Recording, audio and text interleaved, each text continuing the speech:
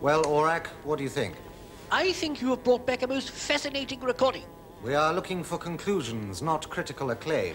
2 conclusions.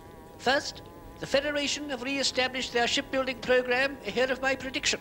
Second, the early design of the main drives indicates that they have lost their top designer. Aurak, we'd worked that out already. What we want to know is how 3 ships can suddenly blow up by themselves. If that had happened, I would want an answer to the same question. So what you're trying to tell us, Aurak, is that those ships did not blow up by themselves? I am not trying to tell you anything.